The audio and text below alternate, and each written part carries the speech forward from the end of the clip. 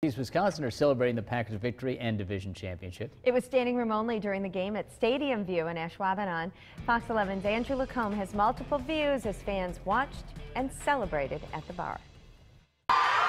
After a fourth down touchdown pass from Aaron Rodgers to Randall Cobb leads the Packers to a win and the playoffs, people at Stadium View say it wouldn't have happened without those two players.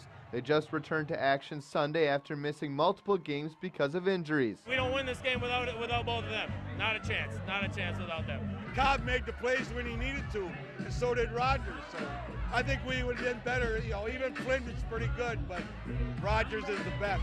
After a season with plenty of ups and downs, fans say they were never comfortable with this game until it ended.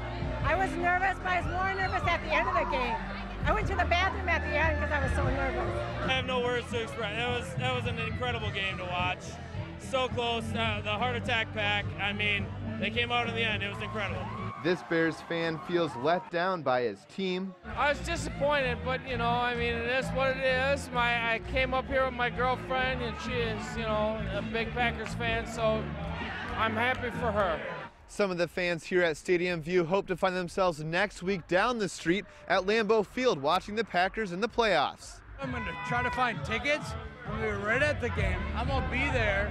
I don't care if they're $100, $200, or $300. Many believe the green and gold can make a strong playoff run. They need to keep it together. They need to hold it tight as a team and listen to each other and play well. I think we're going to do a really good job. We're going to kick some butt.